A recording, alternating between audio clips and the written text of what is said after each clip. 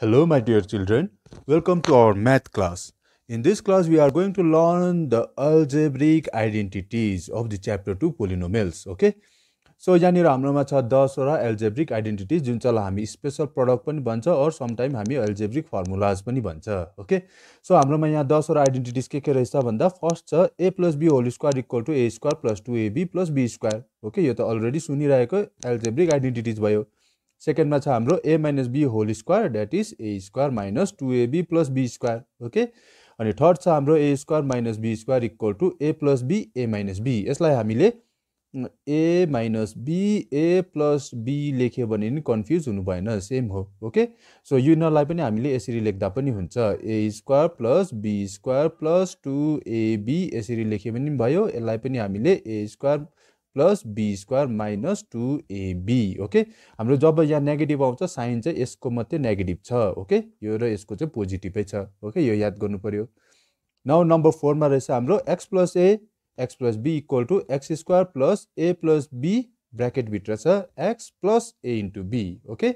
Next identity छ a plus b plus c whole square, that is equal to a square plus b square plus c square plus 2ab plus 2bc plus 2ca, okay? Now third identity रहेछ a plus b whole cube equal to a cube plus 3a square b plus 3ab square plus b cube, okay? अनि यसमा हाम्रो second form पनि छ a cube plus 3ab bracket भित्र a plus b plus b cube, okay? यो चाहिँ हाम्रो कसरी भएको भन्दा यहाँबाट चाहिँ हाम्रो, ओके? यो दुईटाबाट हामीले 3ab आउट कमन आउट गर्यो भने यहाँ रहन्छ हाम्रो a प्लस यहाँ रहन्छ b, ओके? यसरी हाम्रो यसको चाहिँ दुईटा आइडेन्टिटीज छ. अनि सम टाइम हामी यो युज गर्छ अनि कतिवटा केसेसमा हामी यो युज गर्छ, जुन चाहिँ हामी एक्सरसाइज 2.5 मा देख्ने छ, ओके? सो सिमिलरली हाम्रो आइडेन्टिटी नम्बर 7 भयो a minus b whole cube.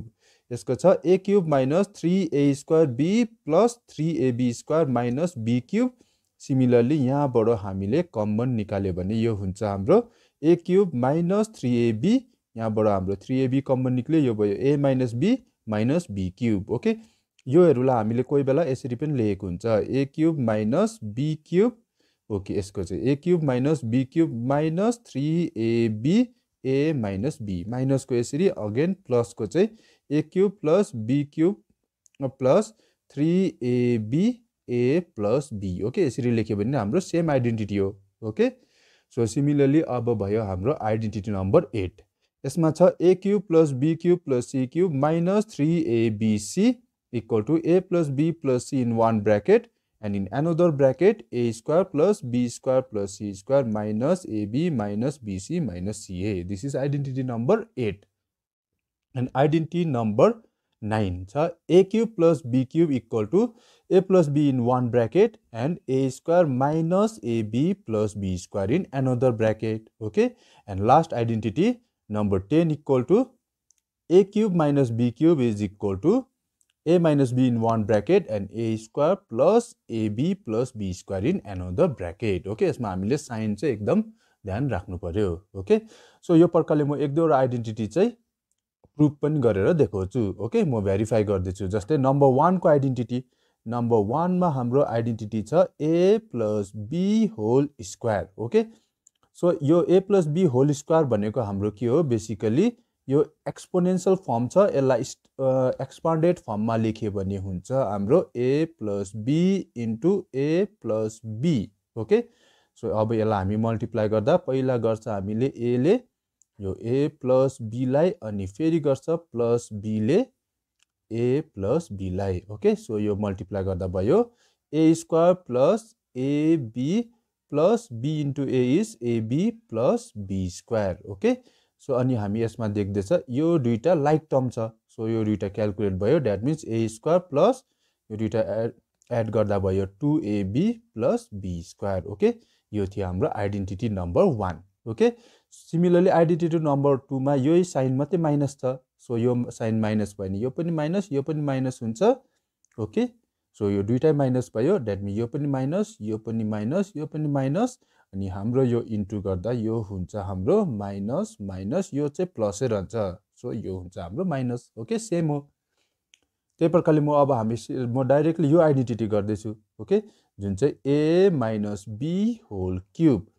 यो हाम्रो एक्सपोनेन्शियल फर्म छ यसलाई एक्सपान्डेड फर्ममा लेख्यो भने a minus b into a minus b into a minus b okay यो तीनवटा छ तीनवटामा हामी 1 by 1 मल्टिप्लाई गर्छ ओके सो फर्स्ट यो दुईटालाई मल्टिप्लाई गरौँ यो मल्टिप्लाई गर्दा हुन्छ हाम्रो a into a is a square अनि again a into minus b is minus ab again अब यो minus b ले minus b into a is minus ab and again minus into minus is plus b into b is b square okay अनि अर्को ब्र्याकेटमा छ a minus b okay so अब हाम्रो के भयो यो दुईटा क्याल्कुलेट भयो that is a square minus 2ab plus b square अनि यो छ हाम्रो a minus b okay again अब फेरि हामीले मल्टिप्लाई गर्छ फर्स्ट a square ले a square into a is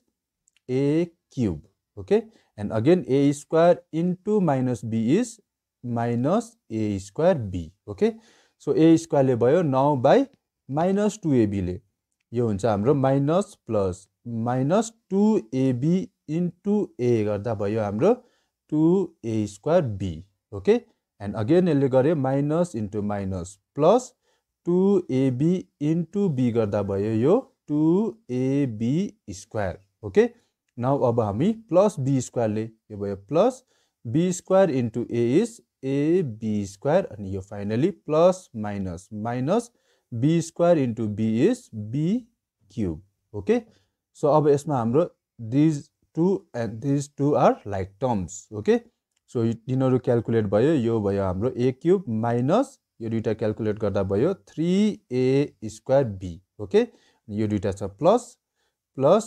3ab square अनि यो भयो minus b cube okay so यो हो हाम्रो identity number 7 okay so यहीबाट again हामीले यो दुईटाबाट कमन आउट गरे भने यो हुन्छ हाम्रो a cube minus 3ab common भयो अनि यहाँ रह्यो हाम्रो सरी यो पटि रह्यो हाम्रो a यो माइनसले गर्दा प्लस साइन चेन्ज भयो माइनस भयो यो पनि अनि यहाँ रह्यो b अनि यो हो minus b cube okay यो हो हाम्रो identity number 7 okay okay in the same way we can verify all the algebraic expression but we are not going to verify because हामीलाई यो प्रुभ गर्नु जरुरी छैन हामी चाहिँ के गर्ने छ we are going to use this algebraic expression to solve various questions okay and that is in our next class okay so in our next class we are going to solve exercise 2.5 which is basically by using algebraic identities okay so till then keep practicing and thank you very much